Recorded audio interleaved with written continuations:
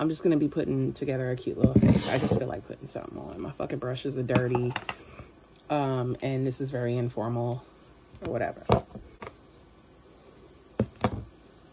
Smashbox primer. It's about 1:30. I'm picking Nala up from the bus stop at 3:30. And I'll be freshening up her hair. And then dressing her up. She has the most adorable little dress, little outfit. And I might let her wear a little bit of makeup. Just going to start off with some light coverage with this Water Fresh tint. And I have not cleaned my brushes in a month of Sundays. Shame. Shame. I am going to bring this down. And this is just my house dress. That's why y'all pretty much always see me in this thing.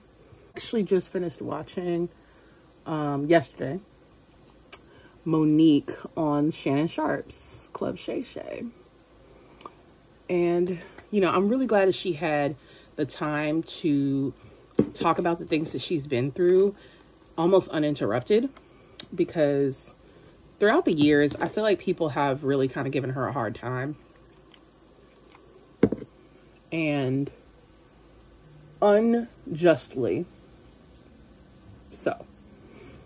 Now, do I think this woman is infallible? No, of course not. Everyone has personality flaws and faults and all that other business. You know what I mean? But I do find it interesting how people are responding to Monique's truth versus Cat Williams. You know, some people. Obviously, some people are really happy that she, like myself, who are happy that she's able to have this platform to speak up for herself, especially after being blackballed.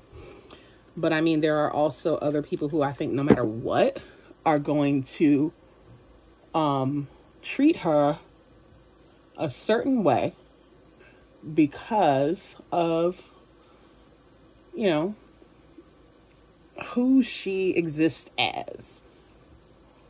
And by that I mean, very much like myself, a dark-skinned fat black woman.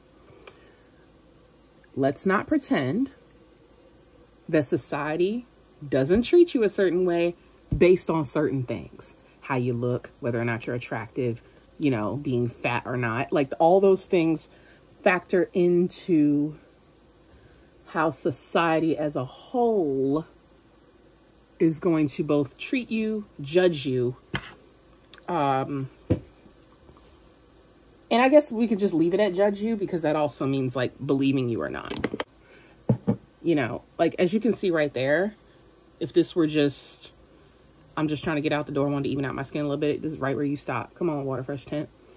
But because I am, you know, looking for a little more coverage, we're going to go in with this girl because I haven't worn her in a while. And it's pretty evident by the fact that the pump was a little stuck.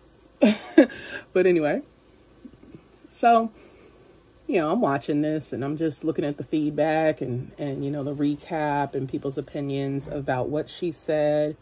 And, you know, certain details that, you know, haven't really been revealed before. Because we all know why she doesn't mess with Oprah and Tyler. And if you've been paying attention, you also know that she and Lee Daniels made amends last year. And she also got her Netflix show. Special, sorry. Did I think it was the best thing I ever seen in my life? No. I actually think she's done better stand-up. But, you know, it was still good. And she deserved whatever it is that she got paid for it. And probably deserved more. Because I do agree that, you know, you work in your career, and this is any career, not just the Hollywood. You work in your career, you are, you know, kind of a veteran at what you do, and you are constantly told how good you are at your job, and you're such an asset, and we want to use you for XYZ. And then when it comes time to pay up and give you a raise and give you a bonus and make sure that you feel, you know, honored and, you know, all the stuff that you've been saying to me, blowing smoke up my ass, when it's actually time to like pay up. They don't want to do that. They don't want to do that. I'm a black woman who used to work in corporate America. I know exactly what she's talking about.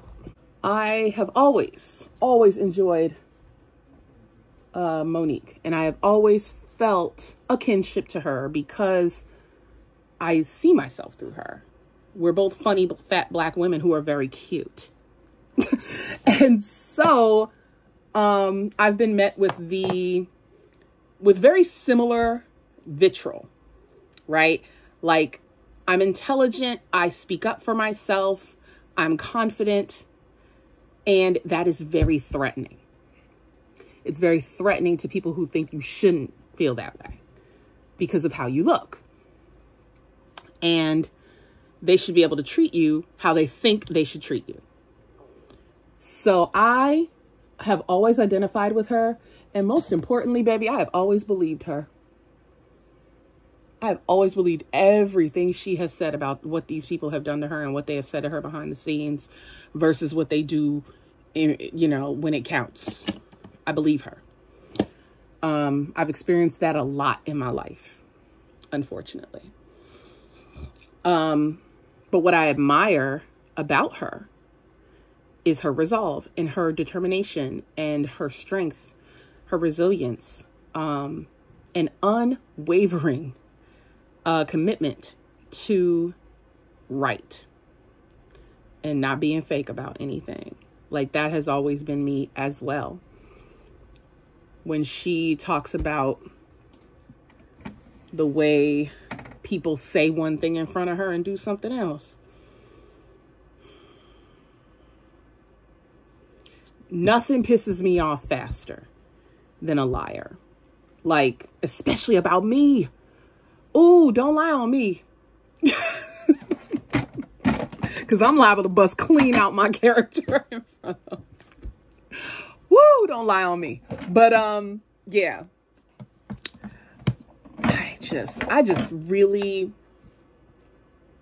I watched all 2 hours and 55 minutes of her interview on Club Shay Shay. And that woman is, I just deeply admire her. That's all I'm gonna say. I just deeply admire that woman. And she deserves to have her flowers now. Don't wait until this woman is gone to be like, she was right. And I'm so sorry. And blah, blah, blah. Man, fuck all that shit. Tell that woman now, I am so sorry for the way that I have treated you. You are absolutely right. I should have done better. I should have said it sooner. Here's your check. Okay? That's all you gotta do. And she'll shut up and leave you alone. All she wants, like, you've fucked her life up for 10 years. 10 plus years. And the stuff you've done is actually, in my opinion, girl, unforgivable. I wouldn't forgive you. Me. I would not forgive you. I'd still want my money. Okay. But I'm not forgiving you. It is fuck you for life. But I genuinely believe that she wants the apology. She won't, if you never apologize to her, she's not going to like die about it. But at the same time, that would be very healing for her. And that's, the part that she cares about the most. Because Monique gonna keep making money. I mean, if we know anything, we know that, right? She's definitely gonna keep making money. But I don't know, man. The heart and soul of Monique tells me that it means so much more to her for her truth to be honored and validated by those who have wronged her.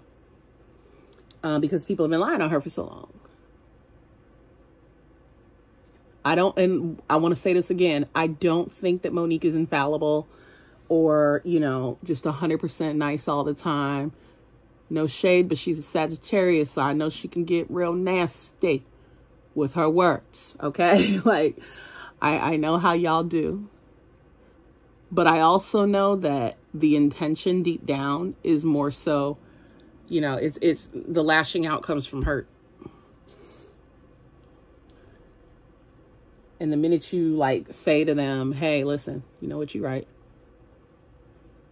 You right, I messed up. I shouldn't have said that mess to you. I shouldn't have did you like that and betrayed you and all of that. And I'm very sorry. I'm sincerely sorry. How can I make it right? I think, you know, that's what is really wanted / needed there.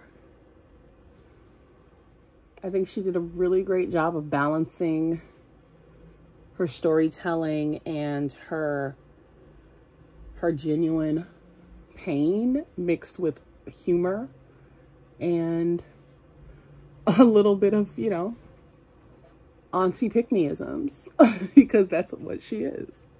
She's an auntie. And she does have like a little bit of a pick-me mentality. But I mean, listen, if that's, I kind of just accept that within that generation. I'm not expecting her to be completely like forward thinking and shit. Like, that's just not realistic. I'm just gonna take this one. Mia sparkly business. Okay. That's quite nice. Am I gonna be able to get it the way I want it is the question, honey. Yeah, that's cute. Okay. All right. And just deepen the girly up. A little tender. I don't know if you guys know, but I'm actually using the I Need a Nude palette to make this eye look. But yeah, anyway, Club Shay Shay is turning out to be the place to sit down and let it all hang out in terms of truth and all that good stuff. So anyway, so the Grammys happened and it was a really cute night. I actually ended up watching the whole thing, y'all.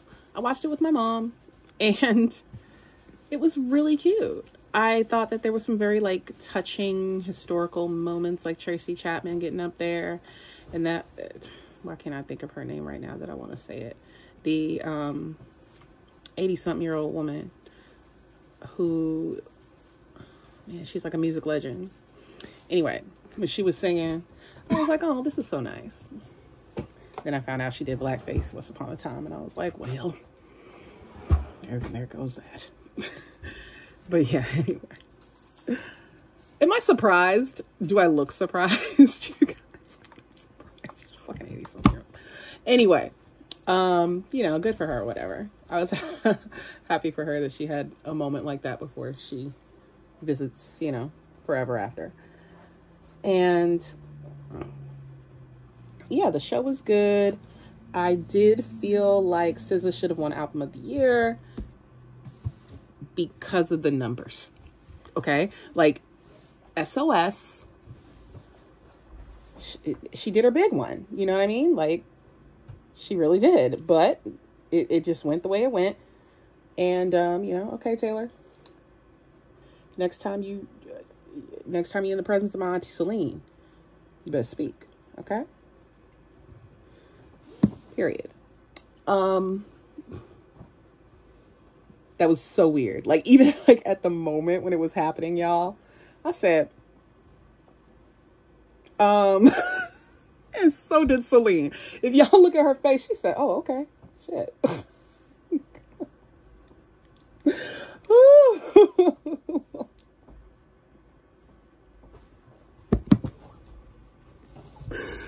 Oh, God. Oh my God, her face. Oh my God. Whose face? Celine Dion.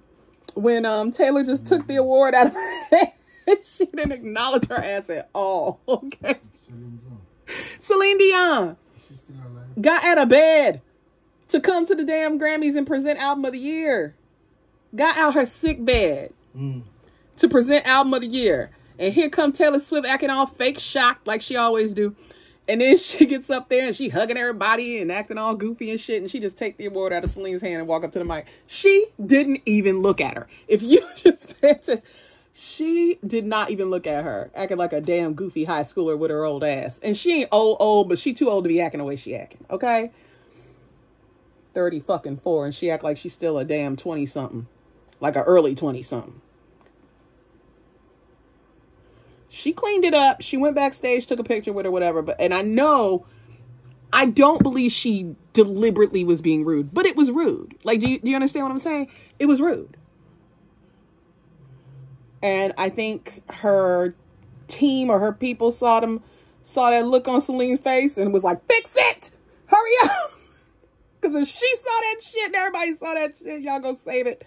I really think that's what happened. They was like, Taylor, get over here. But yeah, so she's, I guess, now the most awarded album of the year recipient ever. Literally ever. All these music legends we have. Anyway. There are a couple of albums that I do think that she deserved album of the year. I don't hate Taylor Swift. I don't have any of her albums. I have some singles, but I don't have any of her albums. I'm a casual listener. And you really can't like escape not hearing a Taylor Swift song. But at the same time, SZA's album stayed the longest at #1 last year. SZA had the most top 10s in Billboard last year as a singular artist. So what exactly does it take to win album of the year? Like, what is the reason? You know what I'm saying? Unless it's just, I'm voting for who I know. The woman is very accomplished. She has done her anyway, good for her. And Victoria Monet, oh my God, I was so happy for her for winning Best New Artist, even though she's been in the game for like 15 years. Isn't that wild? Like, now that she's actually a solo artist, she was, you know, submitted for Best New Artist. But she wrote all of fucking Ariana Grande's hits. Did you know that? Shoot. All them jams, that 7 rings, the 34, 35 equals 69, all that. She wrote all that. And she's finally getting some recognition for her pen related to herself. And I think that that is fantastic. I'm very, very happy for her. And that beautiful baby of hers, little Hazel. Because you know you can't do everything by himself. Also noticed that Beyonce and them, they did not walk the red carpet. They just came in and sat down. Mm-hmm. And they left as soon as Jay-Z got his award. After he finished cussing everybody out. It was so...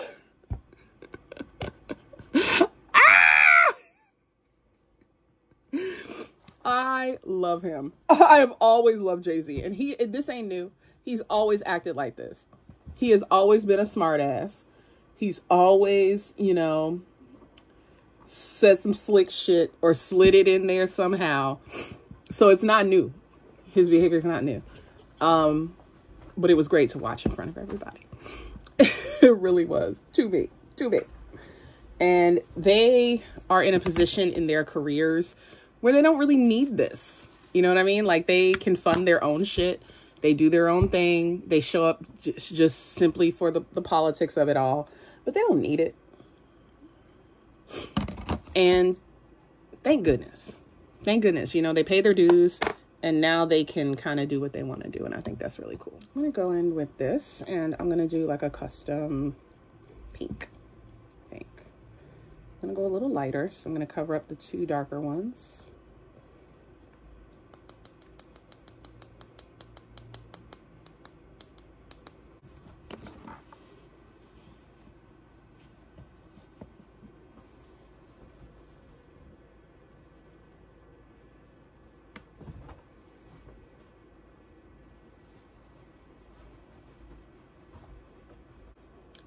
I know. It's like, what the hell are you even putting on, Victoria? Wait till I spray my face. Be patient. Gonna use good old Victoria Beckham. And my favorite bronzing brush. 50. I just sweep across both of them at this point. Especially since it is winter on my side of the world. So I'm not using the dark one by itself. That doesn't make sense. And then I'm just going to use a dash of Worthy on my nose to contour. This is from LYS.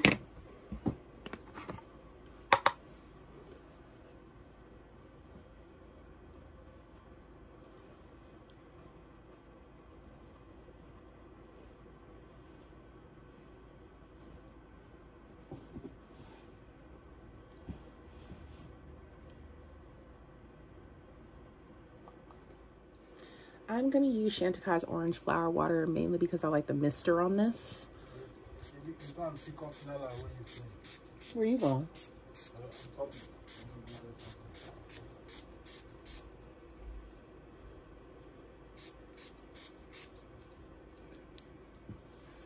Can't find my damn fan right now.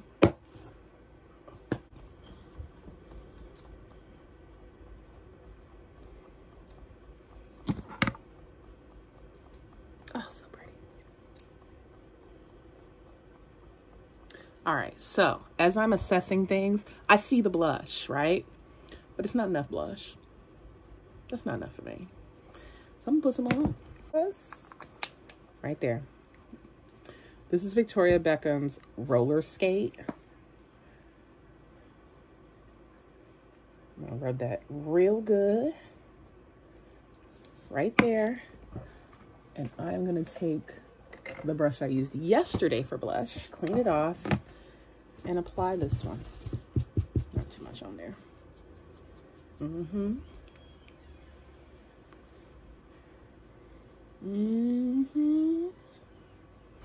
That's what I wanted. Like doll cheeks. That's what I was going for. All right. Very nice, very nice, very nice. All right, Vicky B. Coming through for you, girl. Thank you, thank you. Yeah, that's what I wanted. I wanted the soft pink, but I wanted it to, you know, pop. So there we are. So for highlighter, I figure we should just keep this pink theme going. So we're gonna run into old Faith Foul.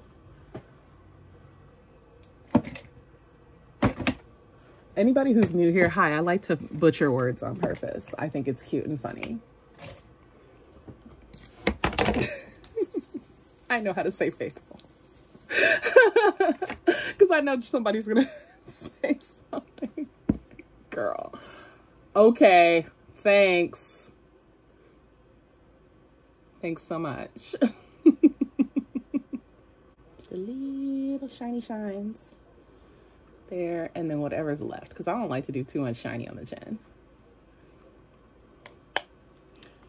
So now it's just the finishing touches. And then we'll worry about a lip, because I still don't know. I have no idea what I'm going to put on my lips. I feel like I want to do a super bright, berry, juicy pop, like popsicle lip. But we'll see. This is from Pat McGrath. This is 1980, which is one of the lip pencils. I think I have to sharpen it a little. So I'm just going to put this in the center.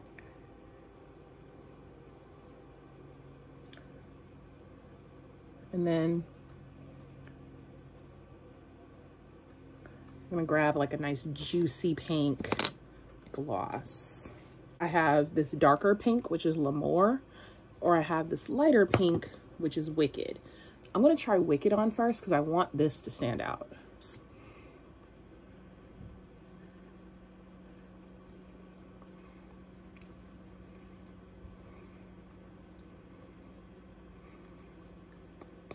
Ooh. Okay. I think that was the right choice. Because I still have like 1980 is still standing out in the center. And that's what I want. I used L'Amour. It was going to be pink all over. And that's not what I want. I want it to look like I was sucking on a popsicle and just happened to end up like this. So I'm pretty much done with my face. I'm gonna do mascara and lashes and then put something in my hair so I can define my curls a little bit. And I'll be right back.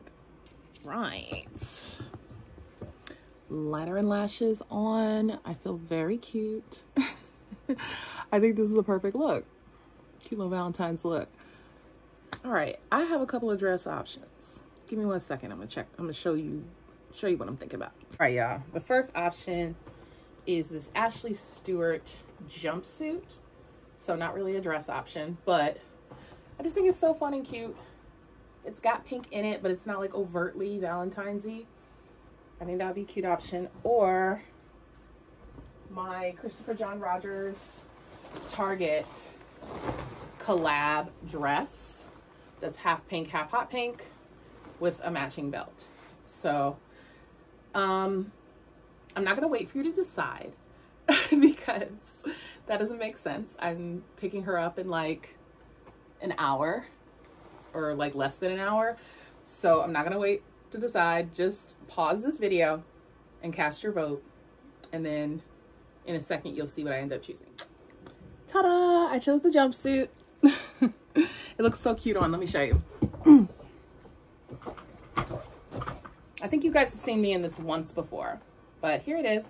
And I use like a safety pin to close it up because it's very like low and it tends to open. So yeah. Anyway, I have on a bunch of Pandora, honey, because your girl got an ionic or ultrasonic jewelry cleaner. So I'm just rocking all my Pandora. Michael Kors hoops, a Zelle's necklace from hubby. And yeah, that's the look. I hope you enjoyed our little chit chat get ready with me. Let me know if you would like for me to do stuff like this more often, like kind of talking about current events or pop culture or whatever.